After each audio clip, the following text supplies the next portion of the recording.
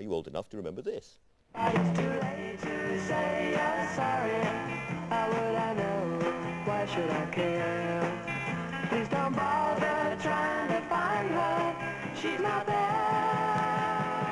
Well, let me tell you about the way she looked, the way she acted, the color of her hair.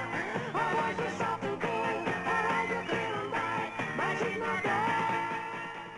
So that was undoubtedly the sound of the 60s. From the Zombies, the iconic band split in 1967. They're back together, touring again. With me are the singer, Colin Blunstone, and the songwriter, Argent. You both look just the same as you did back then. Almost entirely the same. It is an extraordinary story because this double album that forms the basis of your act now was a great success in the States, too late. What of course it does mean is that we never played it the first time round because we broke up. But here we are 40 years on, this week doing 4 cities, Glasgow, Bristol, Manchester and Hammersmith Odeon, London, for the very first time and the last time in the UK to do this particular album. And you broke up because you didn't realise you were about to have a success. And you then, your father, I think, then said, no, you've got to go and get a proper job. He did indeed. He was a northern man and he spoke very bluntly, and he said, you can't sit around the house doing nothing just because you're not in a band any longer. Get yourself a job. I got on the phone and that's exactly what I did. So I was working in an office. When we had a #1 record in America, I was a clerk and a tea boy pretty much, really. It must have been absolutely infuriating.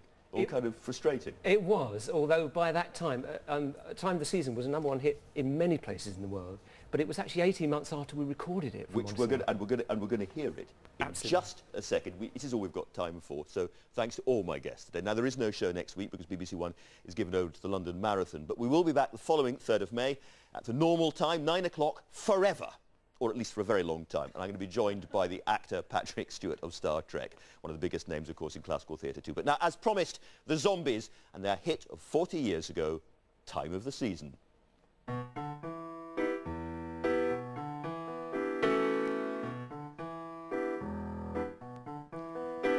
It's the time of the season when love runs high. In this time, give it to me easy and let me try with pleasured hands to take you in the sun to promised lands, to show you everyone it's the time of the season for loving.